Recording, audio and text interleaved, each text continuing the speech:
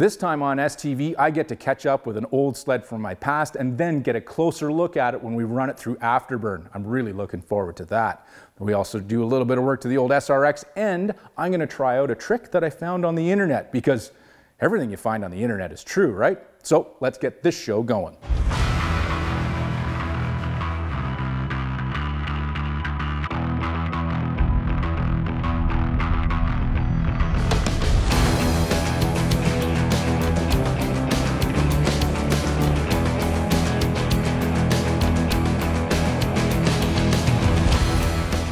STV is brought to you by Yamaha, revs your heart.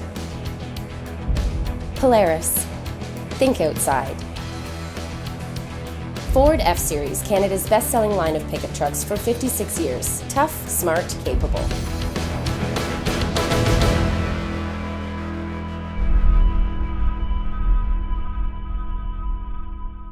For a lot of snowmobilers, myself included, our passion for snowmobiling started back when we were kids. Now, because of that, we may have a special memory of a certain snowmobile from back then.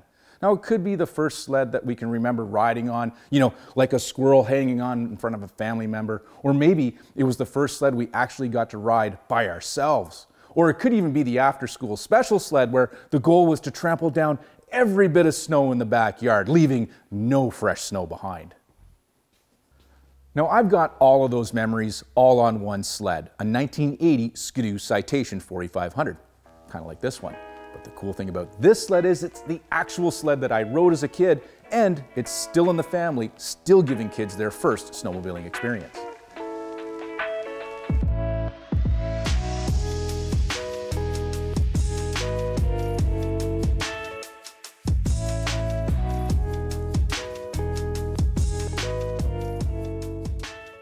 So my brother Mike is the current caretaker of the old Citation, and he's here with me in the shop to kind of take me through sort of where it's at today, because it is Grandpa's old machine, but you've had to do some updating to it over time to keep it going, right? Well, this beauty deserves all the love it can get, It's had a number of things happen to it, but we've put a new track on it.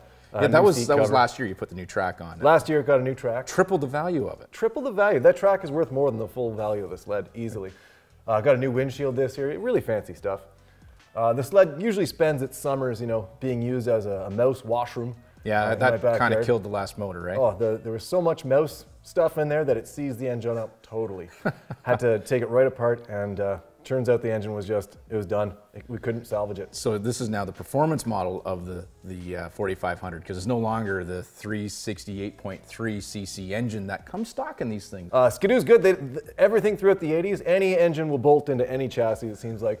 So we took a 440 that we found and put it in there, and dropped right in, bolted right in, everything just mint. Perfect. Well, and I appreciate the changes you made to keep this thing alive, because I think you've had it for a number of years now, and you're kind of experiencing the backyard stuff with your girls, towing them around on a GT snow racer and things like that. I mean, that's what we did as kids all the time. Oh, absolutely. But I seem to remember when it left here quite a number of years ago now, it also had the luxurious silver duct tape seat on it, and notice you've recovered it, so that's good.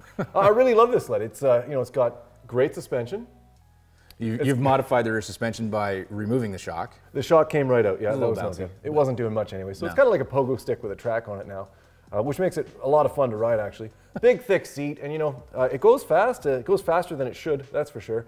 So. Well, with the 440, I'm sure it would. But I mean, it's a great backyard sled. That's what I remember most, getting home off the school bus, getting out to the back. It sat outside by the garage, dusted off with snow. And I think I had like 3 pulls in me. If it wasn't running by the 3rd pull, I wasn't riding that day. That's about right. Yeah.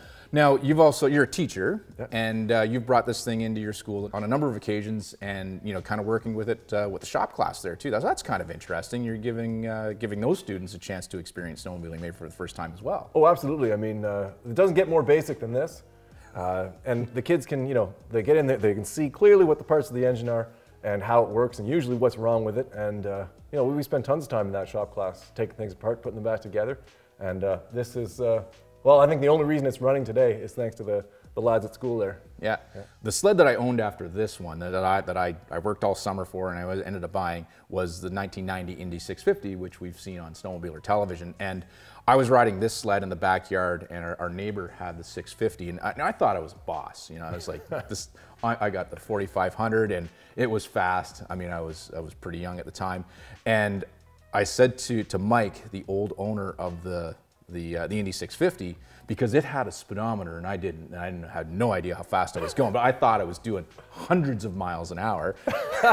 So we're out in one of the fields, and I'm doing the full tuck behind the windshield, and I've got Mike pacing me with the Indy 650, and again I'm on fire. I'm going so fast, and I can remember thinking, oh, this is as fast as it goes. We're even going downhill a little bit in the field, and then we get to the end of the field, and I'm like, oh, how fast was that? And Mike goes, I think it was about 40 miles an hour. That seems about right. Yeah. And it was like, talk about, like, I had this big balloon and it just popped, gone. You've liked this sled so much. I love it. I love this sled. She's a real beauty. But you purchased a second one. I went to purchase a part sled for this one, just to make sure I could keep it running. Turns out the part sled was in much better shape than this one. So we'd be happy to know that. We've had this sled in the family since 1980, and just last week we got the ownership for it. So I think it's almost ready to go on a real trail. Which I think is what we have to do. And thanks very much for looking after this sled, keeping it in the family. My pleasure. And it is, to me, it is definitely super cool that we've got this sled that's still in the family and still giving family members snowmobiling experience. So it's good times.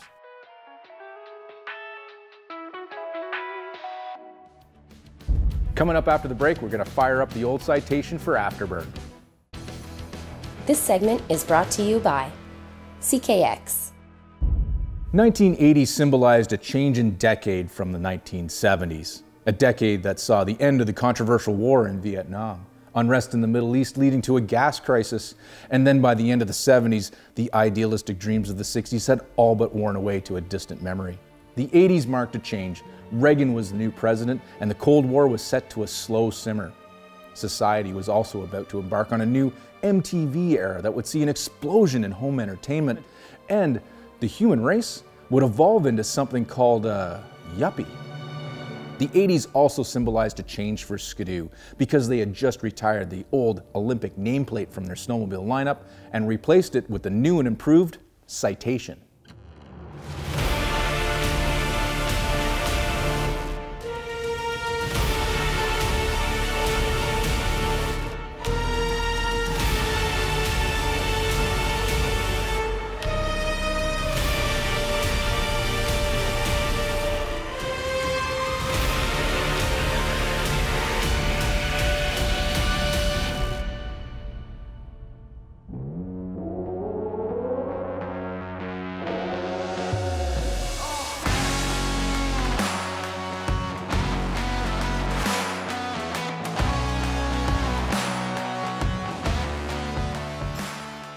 The 1980s Citation's new bodywork was cut with an aggressive wedge angle, smoothed off by centralizing the mass of the headlight back into the base of the windshield.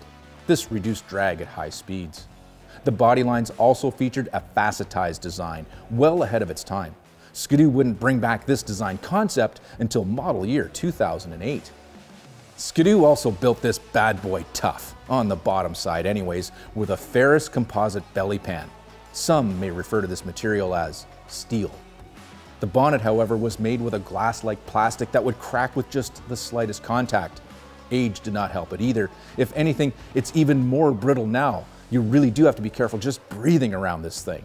Skidoo continued with the liberal use of the ferrous composite throughout the front suspension. 3 leaves of the stuff compromise a thoughtful suspension that's not just simple, but ineffective. I also suppose there's vertical travel, but I couldn't be bothered to measure how much. It's doubtful that the twin tube shocks are doing anything either, but possibly controlling the slap of the front skis, which again are constructed of the ferrous composite. The rear suspension is of a more modern design, with the kind of system that can still be found on today's sleds. This setup was coined the torque reaction slide rail, but I'm unsure of where the torque was coming from. Here too, there is vertical travel. How much? Well, let's just say it's enough. The track is also a little shorter than what we're used to now at 114 inches all the way around, but despite this, there's still plenty of room on the banana seat for more than one rider. Although it's not two up, there is a handy strap for the passenger to hold on to. Luxury. This sled is also a hybrid because under the seat is an aluminum tunnel that saves weight and doesn't rust. While not new for 1980, the use of aluminum on snowmobiles was set to become commonplace. This might have been one of the last sleds ever to feature the hybrid chassis of aluminum tunnel and ferrous composite belly pan. Under the hood is the beating heart of the 4500. 368.3 mighty cc's of screamin' piston port Rotax fury will propel the Citation to unknown speeds. Unknown because there's no speedometer. But then there was also a 3500 version that would take 100 cc's away from this mill. I bet you that was exciting. But for you ballers out there, they had an SS version that would install a second carb on this motor and shorten up the track for even more speed. I bet you that thing was damn near impossible to hold on to. On the snow, there's an enviable 32.25-inch ski stance that's right at home, carving corners with just a tickle of understeer and barely any inside ski lift. The suspension is also hard at work suspending. However, coupled with the 12 inches of seat foam and complete lack of speed, the system does a simply superb job at providing a ride. The estimated 134 horsepower, wait, I read that wrong. 34 horsepower is a little underwhelming at times while still being enough to be quite terrifying. At least it's fuel efficient with well over 20 miles per gallon, plus the engine is oil injected, very bourgeois for the time. Now, keeping all these buff horses under control is a cable operated disc brake, which was an immense improvement over the leather and wood brake shoes found on sleds, only slightly more ancient than the Citation.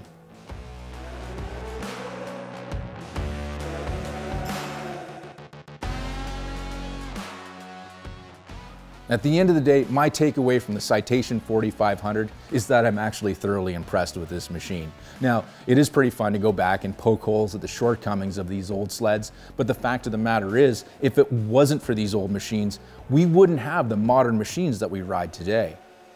The 1980s were about to see an explosion in snowmobile sales along with the trails to ride them on. Now, there may be a little bit of a chicken or the egg debate as to what came first, the sleds or the market, but machines like the Citation were cheap and easy to own. Plus, snowmobiles were also beginning to shed the reputation of unreliability. Even small details like standard oil injection opened up snowmobiling to new folks looking for a new way to enjoy winters. The Skidoo Citation didn't single-handedly build the modern snowmobile world as we know it, but it, and sleds like it, definitely laid the foundation. For me, if it wasn't for the Citation 4500, who knows who you'd be watching on STV. This segment is brought to you by Woody's. Now, Brody and I just finished putting a new set of rings in the old SRX here, but before we go for a full send pass down the ice, we're going to pull the carbs apart on this thing to make sure that there's no issues, which could lead to a burn down.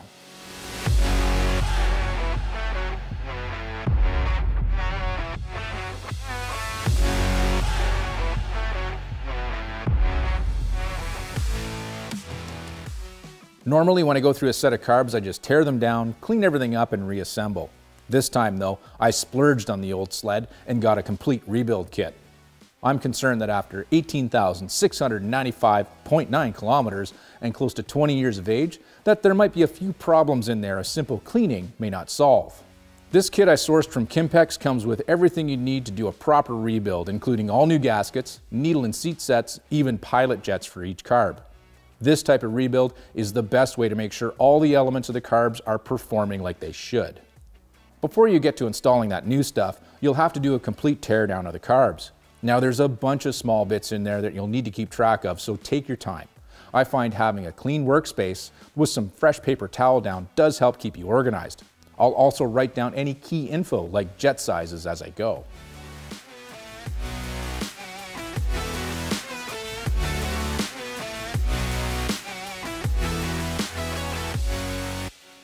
Now on a multi-carb system, you can choose to take the carbs apart one at a time to use the other as a reference, or you can do like I did and take them all apart and spread them across the table. Now, even though this looks like chaos, it's actually not that bad. I've got everything organized and I know I can get it back together. Now, I do have these things apart as far as I'm going to take them. My next job is cleaning them out.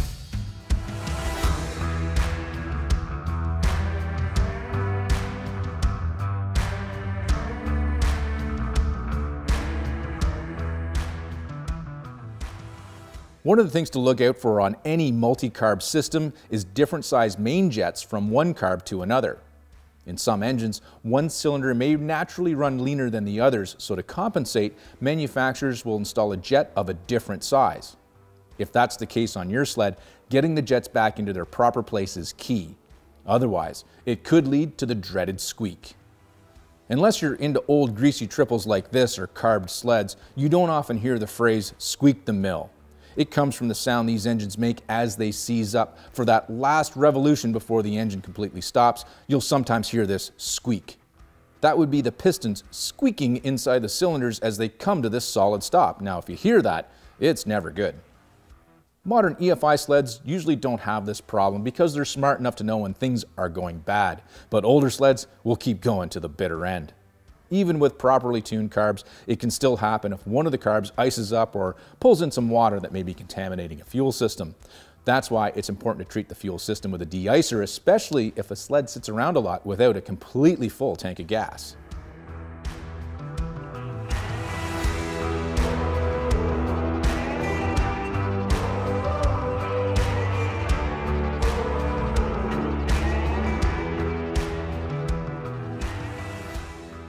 Back to the rebuild.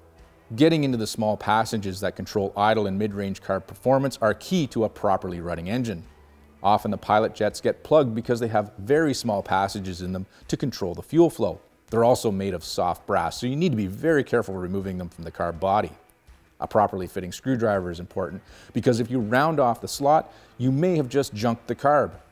Now, the old ones out of the SRX don't look bad, but I'm still going to install the new ones out of the kit. Now, if you are cleaning them out, some carb cleaner should be enough, but you may also need a small wire or something like that to dig out the passages. Just be really careful you don't damage or oversize the holes in any way. Take your time is a good mantra to repeat to yourself whenever you're working on carbs.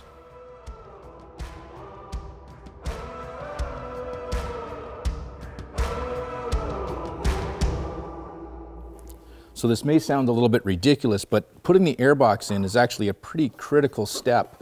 What you want to be careful of is that the boots that are holding the airbox onto the carburetor, everything is sealed up solid so you're not getting air passing through there, because if you have the boots aren't lined up and you're drawing air around the airbox into the carburetor, it's a great way to freeze these things up, and that can lead to an engine burn down.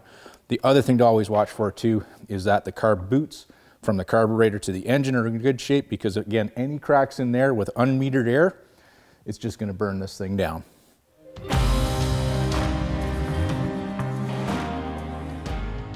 With the carbs rebuilt and the new rings in the SRX, it's almost ready to hit the ice. The last job is to replace one of the exhaust valve cables, which was broken off inside the guillotine housing. The little nubbin on the wire rope cable failed right at this connection to the valve, so it wouldn't move with RPM on the mag side cylinder. I'm not sure how much power and top speed this one problem killed, but I'm thinking that this old Yamaha might just end up being faster than the Scuzzy. After all, at this point, it's only got to go 104 miles an hour to match the speed of the Mach. After installing the rebuild kit, I've got everything back to stock jetting in the SRX, because it looked as though somebody had installed an aftermarket jet kit into this thing, making the carbs a little leaner than stock with smaller than normal pilot and main jets. Now, I'm okay with lean, because lean makes power, but knowing this thing is headed to the radar run, I'm more than willing to give up a little bit of speed and a little horsepower on the top end to keep this thing safe at speed.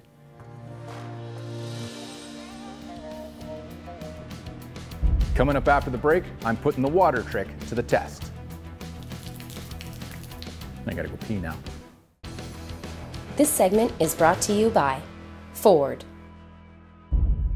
For the next job on the SRX, well, it's more of an experiment and less of a job. You see, online, I found this thing called the water trick for getting your primary clutch off. And what it does is use compressed water to pop that thing off, or uses that compressed water for those times you don't have the proper clutch tool to get it off.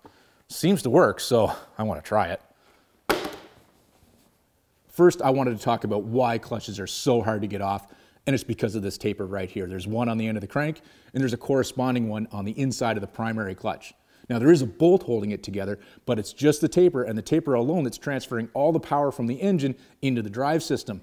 There's no spline, there's no keyway, it's just the taper. Even with the bolt removed, you can't break the two tapers apart by hand. You need something mechanical to push them apart, like this removal tool.